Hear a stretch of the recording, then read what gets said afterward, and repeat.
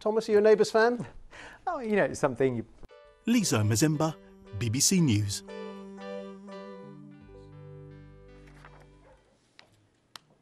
And that final episode of Neighbours will be aired on Monday the 1st of August. Let's look at the weather now. Here's Thomas Schaffernacker. Yeah. Thomas, are you a Neighbours fan? Oh, you know, it's something you watched with your gran years ago, years and years. Not 9,000 episodes ago. Quite a long time ago. Weekend weather just around the corner. Looking pretty good, actually, for most of us. Sunny spells on the way. Very breezy, though. Today and Saturday, and I've left the shower symbol there just to indicate it's not going to be completely dry. There will be a few showers around in Edinburgh, and if you've been struggling with itchy eyes and noses, or just the one nose, I assume you've only got one, very high pollen levels today. Now, a hint of things to come, we think, as we head into the second half of next week. We could see a spell of warm weather spreading in from the south, and at the moment our apps are certainly indicating for some of the major towns and cities a steady rise in the temperature. I mean, the average this time of the year in the southeast, for example, is low 20s, so it's not a massive rise and pretty normal for June, but it does look as though there could be some warmer weather on the way end of next week. But in the meantime, enjoy the weekend. Back to you. Hello, good afternoon. Lots of dry weather in the forecast over the next few days, with plenty more sunshine to come too. High pressure is building in from the south, and towards the northwest of the UK there is a low pressure system containing the remnants of an ex-tropical storm, and that's why it's so blustery for this time of year. A brisk southwesterly wind blowing throughout the day. Sunny spells, as you can see from our weather watcher photos too, here in St Pancras and in Richmond upon Thames, and the sunshine is likely to continue for the rest of the day. Well, do you know what? I remember when it started, and Darren, that makes me feel a bit depressed, to be honest. I mean, I don't feel as if I've reached a certain age, but you know, that's quite a milestone. Yeah, it makes me feel old as well. I remember watching it at university, and that was many years ago. Always need good neighbours, of course. It's been a good day today, weather-wise, across England and Wales, with some good spells of sunshine. And through this weekend, there'll be some more sunshine around. But we do have some blustery showers, and they're mainly going to be across the northern half of the UK. Tomorrow, we've still got some very high grass pollen levels across parts of England and Wales. But those levels are dropping a bit across northern England and North Wales, perhaps because there could be a bit more cloud around tomorrow, and maybe one or two more showers too. The bulk of the showers tomorrow will be across Northern Ireland, with showers or longer spells of rain in Scotland, where it's going to be particularly windy with gales in the far north of the country. And tomorrow could be a little bit cooler in Scotland and Northern Ireland, but in the sunshine across eastern parts of England, where it may stay dry, temperatures are reaching 22 degrees. And it should really be dry at Trent Bridge on Saturday, and probably staying dry through the rest of the 5-day test match.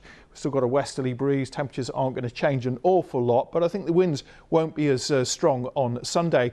Hey there, good evening. The weekend's weather not looking too bad, and that's in spite of the fact that we've had former tropical storm Alex drifting across northern parts of the UK. Started in the Pacific, went across the Caribbean, Florida, Bermuda, the Atlantic, and really all it's going to bring us is some strong gusty winds through tomorrow. Even they will die out through Sunday. So a little bit on the gusty breezy side, slightly breezier than today. Well, the weather might not look too bad. Not great news, though, for pollen and hay fever sufferers. We've got very high levels over the next few days, so do take care. That's your weather and your pollen. Have a great weekend.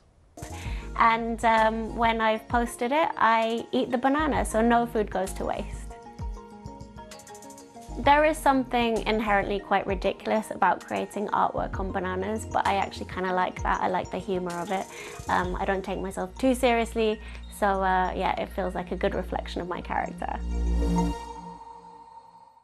What a skill. And Anna, very kindly, unbeknown to me, did this banana especially for me. What do you think? Well, I can see why you like it. It makes you look younger. Do you think so? Yeah, I think so. Yeah. It's a skin. Yeah. It's good skin. You've got a good skin there. Yeah. Apparently it's been eaten now already. But thank you, Anna, for doing that. That could be worth a fortune.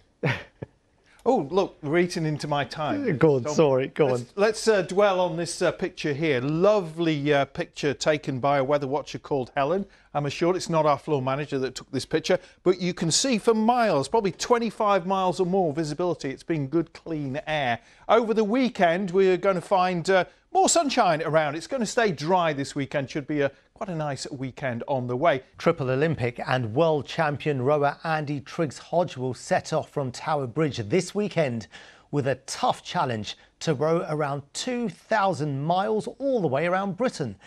And if that wasn't enough, there's another point to Andy's trip. Chris Slegg can tell us what it is. He's at Tower Bridge for us this evening. Chris. Yeah, Asad, this is quite some record attempts. On Sunday, they are going to set off from Tower Bridge and try and row around Great Britain non-stop and back here quicker than has ever been done before. They'll have to do that in 25 days. They're also going to be carrying out really important environmental work to help scientists learn more about pollution levels in UK waters. Now, London Youth Rowing is really keen for young Londoners to get involved. You can sign up on their website to follow the challenge.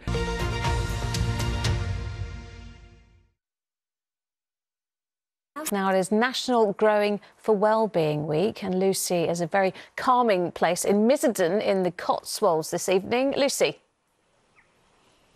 Thanks, Lucrezia. A very good evening to you. Yes, I've swapped the hustle and bustle of city life for the beautiful Cotswolds this evening. A fine and dry Gloucestershire here right now. And it really is a beautiful spot here. I'm in the Miserden estate. It's a huge estate surrounded by acres of ancient woodland.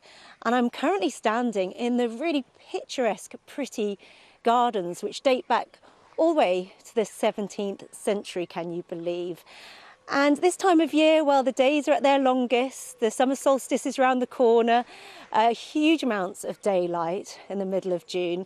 So it's no coincidence that this week marks National Growing Week for Wellbeing. And we know that being around nature, greenery and gardens such as this make a huge positive impact on our mindset. I spoke to Sarah Tanner a little earlier, who helps manage and runs this estate, about what it's like to work somewhere like this every single day. I feel really privileged that this is my office. I come here every day. I see people visit and just the impact it has on them and their well-being. It's such a beautiful place yes, it's a very positive sort of calming environment, and we welcome people to come and experience that with us. So gardeners and gardens are very dependent on the weather. Let's find out what's in store this weekend. Well, it's a blustery end to the week, a little breezy given the time of year. We've got sunshine and showers on the cards tomorrow into Sunday. The showers will tend to fade and the winds will tend to ease. Taking a look at the bigger picture across Europe, and low pressure anchored to the north of us, ensuring those blustery conditions for the time of year, particularly across Scotland, Northern England and Northern Ireland. Quite windy for a time with some wet weather to come. A little drier further south, a little calmer with high pressure in charge. Well, that's it from me in Gloucestershire. Back to Lucrezia. Oh, Lucy, thank you. Looking lovely there.